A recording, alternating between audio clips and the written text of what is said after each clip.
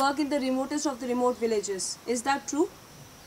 Yes, the reason why we choose to the remotest area is those people living in the remotest area, they need our intervention, they need our support. There are many NGOs in the northeast and in the state of Manipur also, but they could not take the risks or the challenges of reaching out to the most interior place.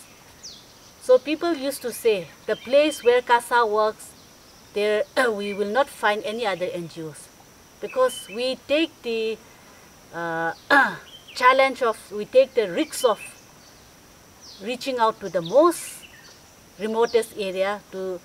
We CASA work for the poorest of the poor. That's how we choose the most remote and the most interior villages.